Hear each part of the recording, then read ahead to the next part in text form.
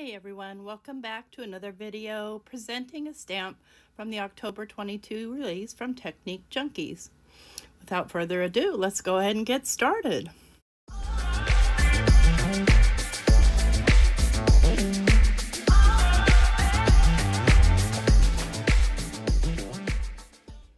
Okay, so I'm going to be using this beautiful "Oh Come Let Us Adore Him" stamp for this.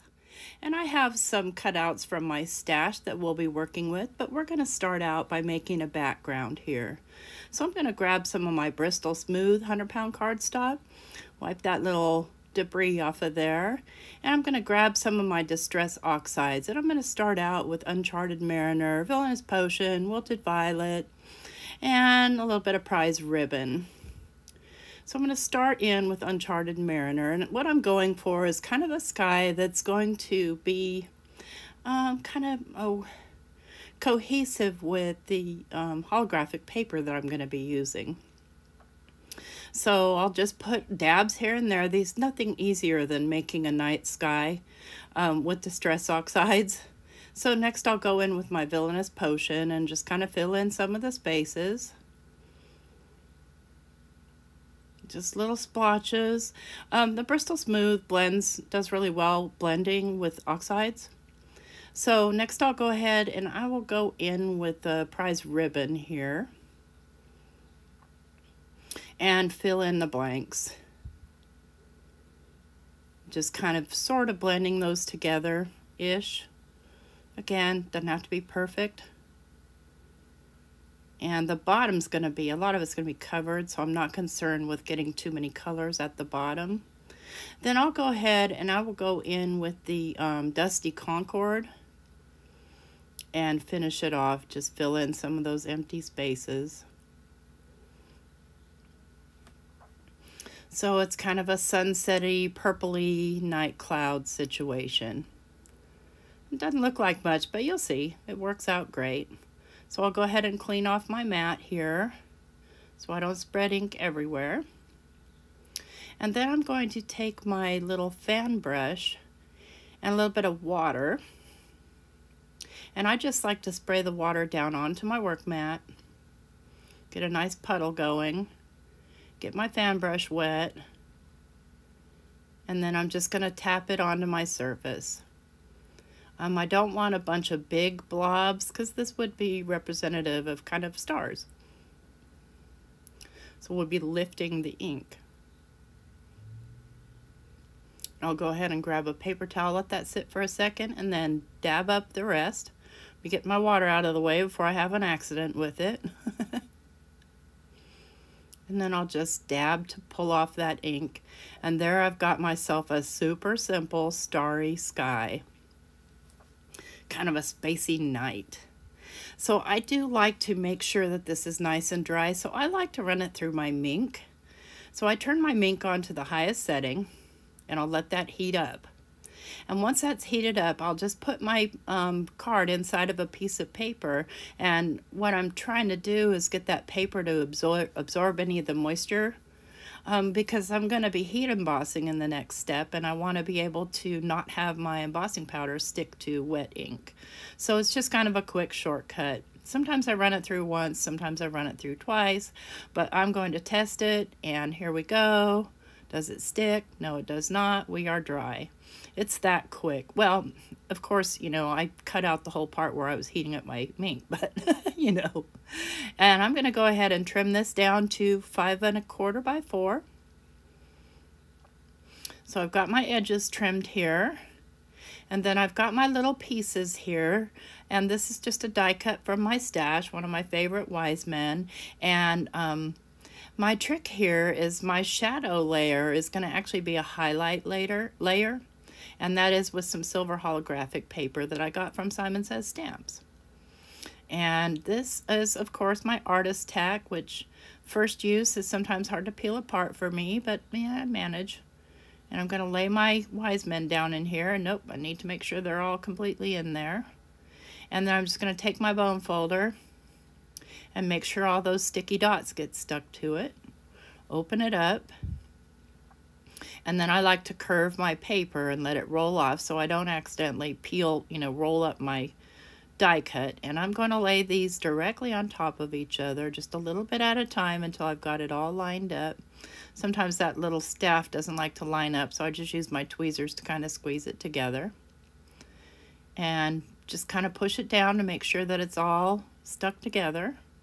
And then I'm going to take this same piece and I'm going to put it in another place here in the artist tack and give it a good rub. And what I'm going to do is I'm going to offset it onto that holographic paper.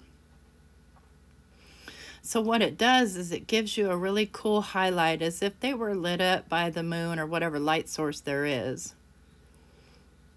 And just make sure everything's good and stuck down. And then all I'm going to need to do is trim this. And I'm going to just use my trimmer and trim it down. I'm just eyeballing it, trust me on that. You know, I need some bottom, of course. And then this is going to go at the bottom of my card, and see how they look lit up. So I'm going to grab my stamp platform, and boy, it's a hot mess right now, I'm telling you. I'm going to lay this down in here, and I'm going to go ahead and cut the little excess edges off there. And I'm going to lay this where I want it, and then I'm going to grab my stamp. Well, I'm going to grab actually my piece of acetate first, and I'm going to lay it under there. Forgot to turn my computer down, sorry about that. What I'm doing here is just checking for placement on my stamp, and I do realize that part of that stamp will get covered, but that's okay. You can make your paper bigger if you want. You can make it to fill a whole card, but it's still, you can still see what it says, and it looks beautiful, so I'm happy with it. Happy with the placement, so I'm going to go ahead and put my magnets down.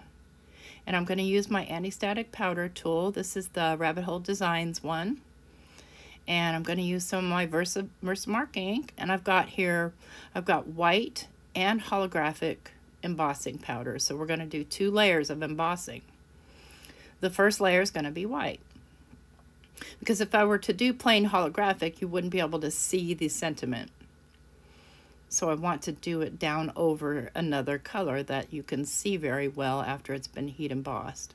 So I'll go ahead and put the white embossing powder on there. And go ahead and put this away right away, because the next thing I'm going to be using is my holographic. And I'll go ahead and heat emboss this. And it looks great just like that. You can leave it like that if you want to.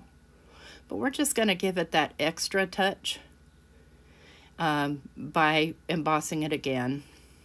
Now the pitfall of embossing twice is that your paper will get pretty warpy.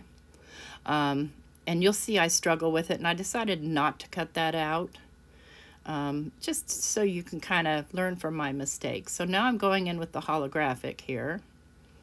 Tapping it off, and I don't mind if there's a little excess on the card because it gives it that little extra sparkle.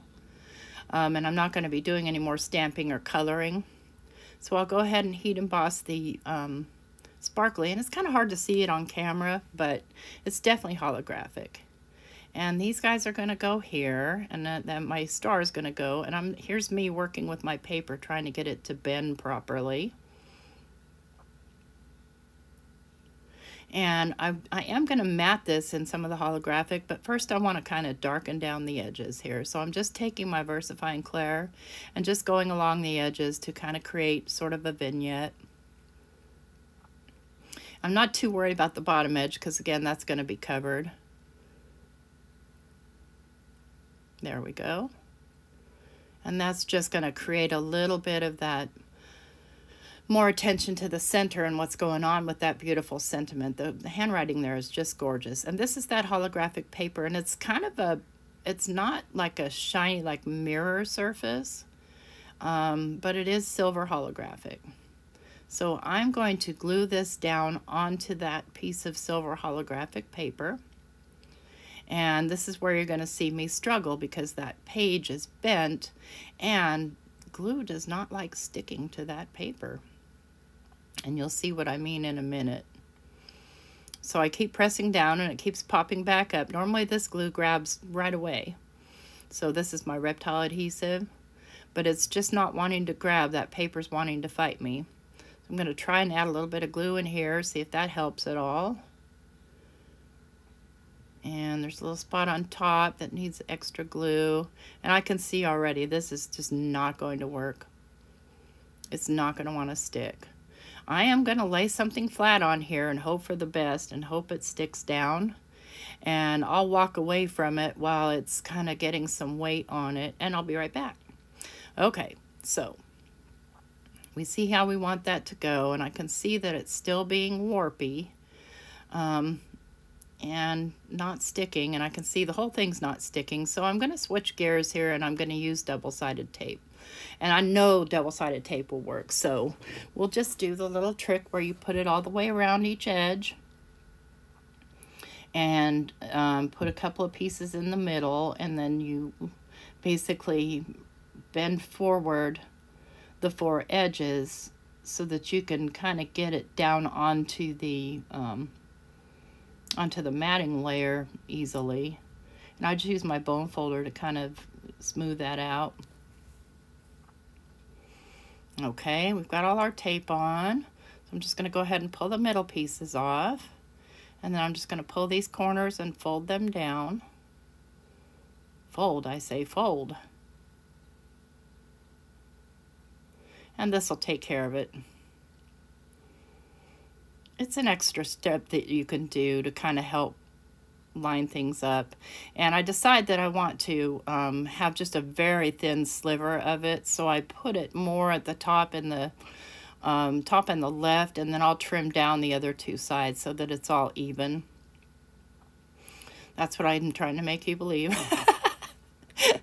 And then I'm going to go ahead and glue down my wise men. Pretty simple. And you could use a stencil. You don't have to use anything. You could use mountains, trees, if you have a manger scene. But this is what I have, and I bought this year, so I intend to use it a lot.